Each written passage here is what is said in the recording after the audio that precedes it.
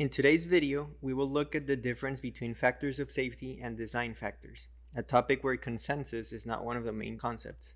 Depending on who you ask, what textbook you're reading, what website you browse, or what company you work for, the concept of design factor will vary vastly. For some companies, the design factor is something you look up depending on the product you're working on. Most textbooks offer a procedure to calculate a starting design factor value, but it's not consistent between books. Some online resources even state that the design factor is the inverse of the factor of safety, which means that their design factors have values of 0 to 1.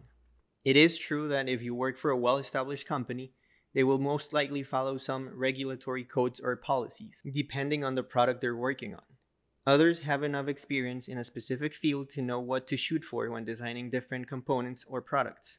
However, there are ways to obtain an initial value for your design factor that will probably come in handy when designing a new product at a big company, designing a new idea at a startup company, and most definitely when you're trying to find a reasonable final factor of safety for the different elements you'll design in the following two mech design courses. The factor of safety is usually the ratio between the strength and the maximum stress that the intended load and overall operation generates. Accounting for uncertainty is, for that reason, the key element when it comes to calculating the design factor. Uncertainty affects everything, from the properties of your material, the variability of the loads, the math models you're using, to even the dimensions of your components, specifically the tolerances of the components you buy or machine yourself. Let's begin with a very simple example where we can see how the uncertainty of different properties and dimensions affect my design factor. The uncertainty of the different variables that will affect my design factor arise from different phenomena. For example, the strength of the material might vary because of the composition of the material, the specific processing of the material, or even residual stresses from poor manufacturing. When we design a structural component, we are thinking of how that component is going to be used. But we have to think of the worst case scenario where it's misused. We'll cover tolerances in much more detail later, but you can imagine that depending on the machining process that you use, the final intended dimensions might not be what you were shooting for. So let's assume that this rod is made of a brittle material and it's under compression by load P. I have a 10% uncertainty on the ultimate compressive strength of the material. There's a 5% uncertainty on the load. And due to the machining that I used to get that rod down to the radius R, I have a 2% uncertainty on it.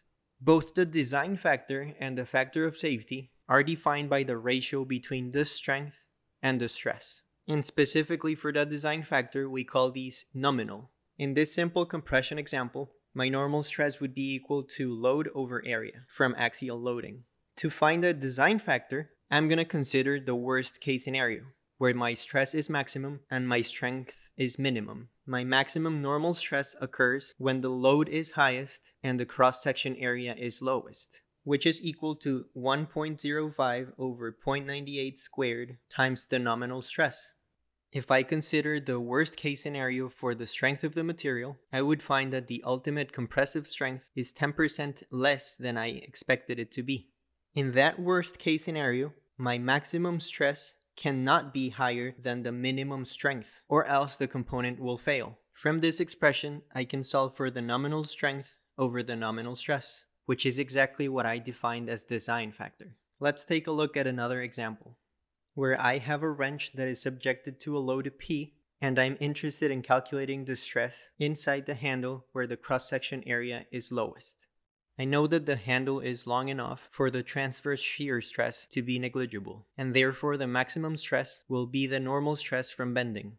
The moment is negative PL, that cancels out with the negative sign. The distance from the neutral axis to the top is h over 2, and the second moment of area for a rectangular cross-section is 1 over 12 base times height cubed. And due to the change of cross-section area at that point, I'm considering a stress concentration factor KT. I know that the maximum stress will occur when that load is farthest from the stress point and when both dimensions of the cross-section area H and T are lowest. If the yield strength has an uncertainty of 5%, I know that I should compare this maximum stress to the worst case scenario strength, which is the minimum.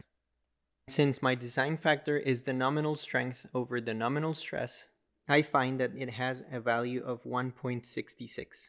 Notice that I was able to find a design factor without knowing the actual values of my variables, only their uncertainty. The reason the design factor and the factor of safety differ is because once I have the design factor value, I can do actual calculations and make design decisions, such as selecting a material or solving for a dimension of a structural component. But what if the strength I'm solving for yields a value that no material I can use has? I may find a material that has a strength that is close to what I want, but more often than not, my selection is limited. Let's go back to the simple example from before, this time knowing that the ultimate compressive strength is 48 kSI and that the load is 3 kips. Additionally, let's suppose that from my design factor calculations, I found a design factor of 2. I would like to know then the diameter of my rod, assuming that it comes in multiples of 1/8 of an inch. Since I know that the design factor is equal to the strength over the stress, I can solve for that diameter and find out that it's 0.4 inches.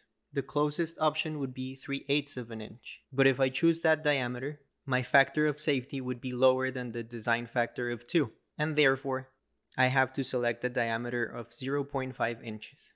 With this value, I can go back and calculate the factor of safety, which, like we said at the beginning of this video, is usually a ratio between the strength and the maximum stress for the intended load and the actual setup that I build. Of course, the restriction of multiples of 1/8 of an inch for the diameter of the rod are very strict, but it serves as an example to show how the original design factor was calculated only with uncertainty in mind, and the final factor of safety, after making my design selections, can sometimes be very different, and in all cases, the factor of safety must be higher than the design factor.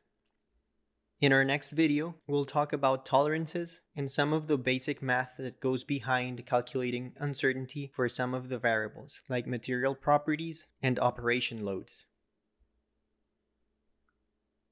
Thanks for watching.